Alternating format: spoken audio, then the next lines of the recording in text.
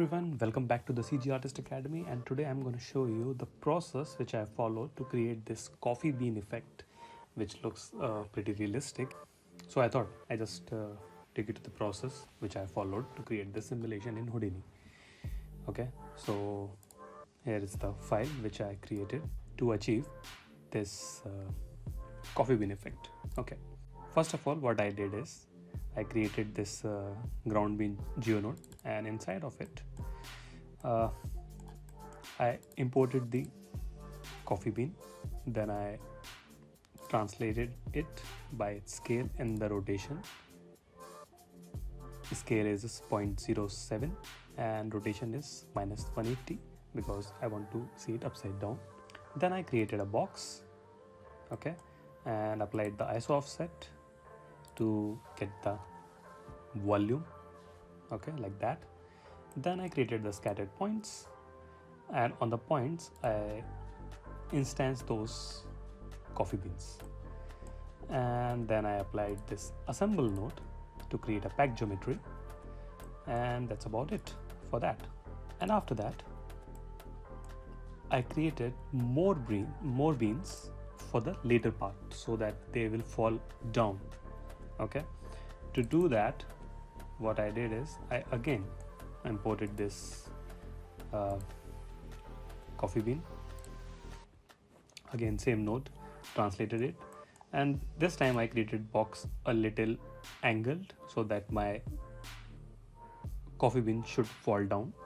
And then this ISO offset, and I created some scatter points, and again instanced, assemble, and I got my rest beans, okay, which gonna fall down later in the simulation.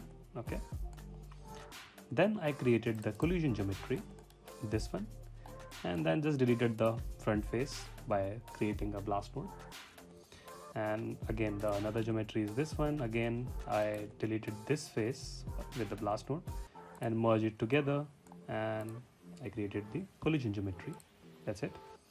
I created a dop network, and in that I created a rigid body solver, static geometry, so that I can import my collision geometry, which is here called collision. I renamed it with the null, and a gravity node, which is a by default 9.8.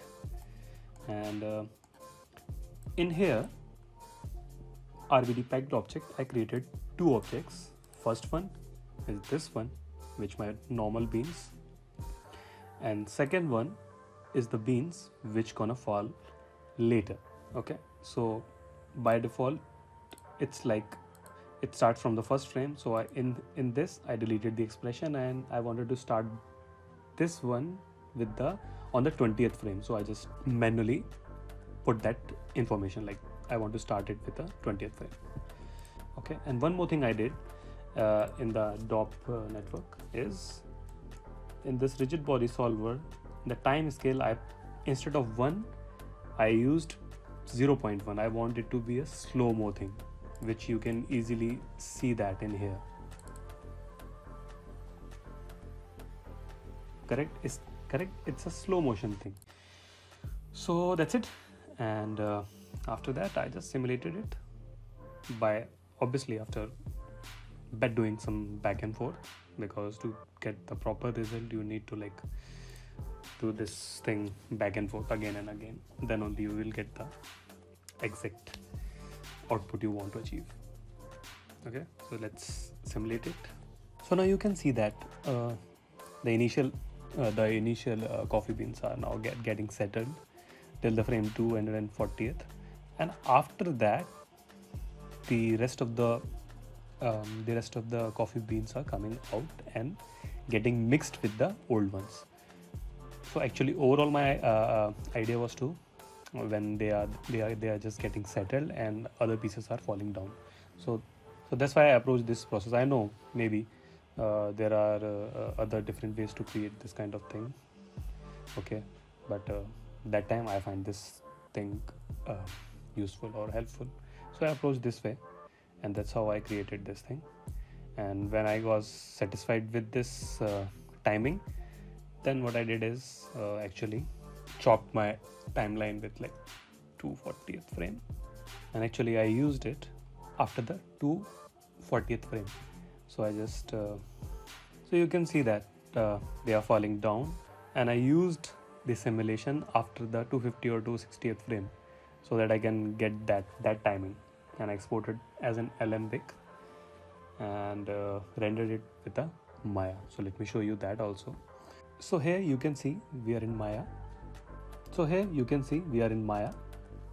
And definitely I only used the after the 300th frame till the 600th frame. Now you can see that these are the at the 300th frame they are like just get falling down, and that's what I wanted.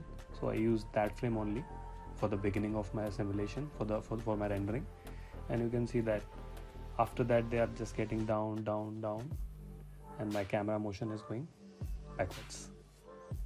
And this is my shading network. Yeah, so it's like a basic thing. Not I didn't do much thing, but my idea was to create a realistic coffee bean, so just I did that shading thing,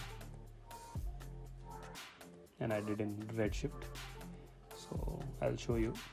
So you can see that it's rendering and it's already looking realistic. So that's how I achieved this kind of realistic coffee bean falling, like we do in a slow-mo shoot for the food. So I hope you like this brief of this artwork which I have created, or the MOV I have created.